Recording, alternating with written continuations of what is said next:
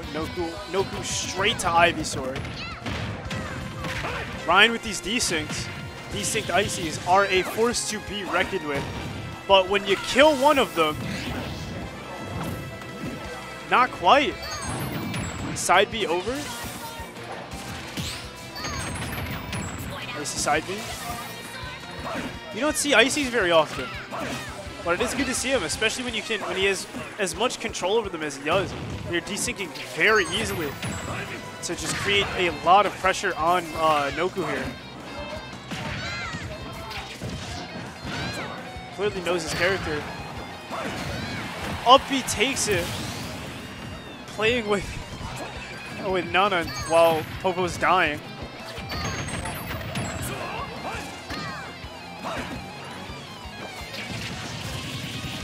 There. Big button that hits both ices, so you can't get any. What's gonna happen? That looked like shield drain more than anything. They were just sucking away Noku's shield with that ice blast.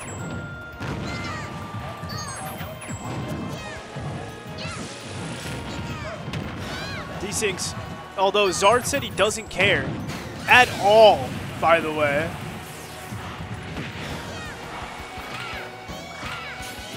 The staggered projectiles coming out from Ryan. That shield damage is insane. Double F tilt doesn't land.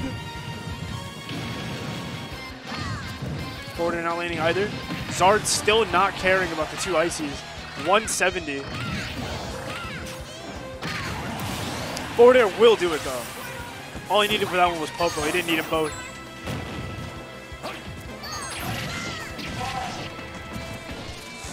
Ivy's back out. Now this is a matchup where I'd say I actually would like Zard over Ivy. Because Zard has big buttons that can be moved and just the right amount of range, which I guess Ivy would have more range. But I don't know, I think I like the heavy here. Noku's about to prove me wrong though. Staying on Ivy.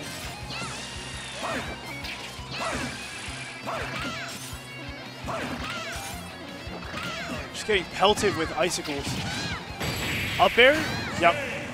It takes game one. Only loses one stock. A few adjustments are going to need to come out from Ryan just to clean up those things around the edges. He got chewed up by the Zard that just refused to die.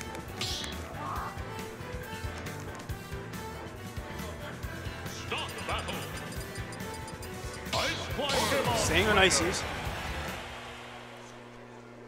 Run it back.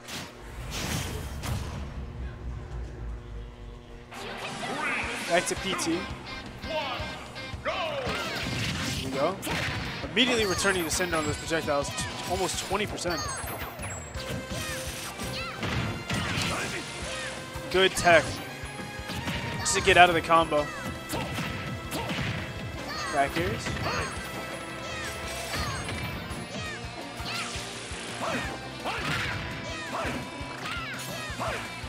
This is the sheer amount of like pressure coming from ledge with the two ices just switching positions like that.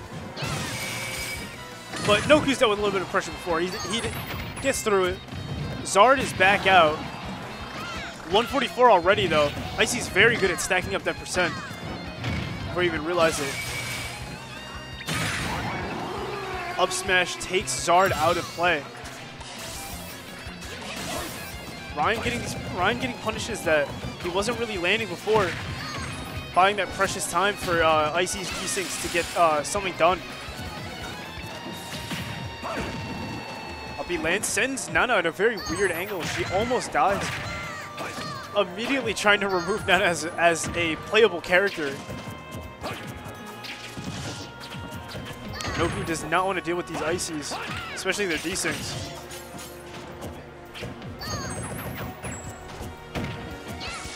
Grab Nana with the forward throw. Kills Nana. So next time Popo goes off stage, he's not going to have a very easy time coming back at all if he goes below stage level. Oh. The grab doesn't land, but the back air does. Hits him with the edge of the tail, and that'll kill Ryan. Back to Ivy. But he got frozen by Nana while he was back throwing Popo. Nana dies. Very early loss for Nana. So again, if Popo goes off stage in this situation, he has a very hard time coming back. Here goes Zard. Tries to ledge trump, but he got hit with an up smash instead. 85% on Ryan, 130 on Noku.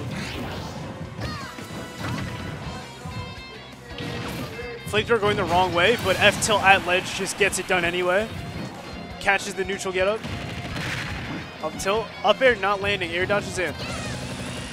That looks criminal. Fire versus ice, who wins? No one. But he does it again, catches the up smash while Zard is frozen to kill him. Last stock for both of them, 2% on 20% on Ryan. Noku's there not landing, but the grab was facing the wrong way. Just a little string of up airs from Noku here as well. Stacking percent. Back throws Nana, gets thrown himself for it. Down air. Down air kills Nana. All right, Ryan's fighting out here with only one icy. This looks a little tough for him. Situation's looking dire for Ryan here. Up air, yup, he waited for the spot for the nair dodge. And that will take it. Ryan put up a really, really good fight with those icies on their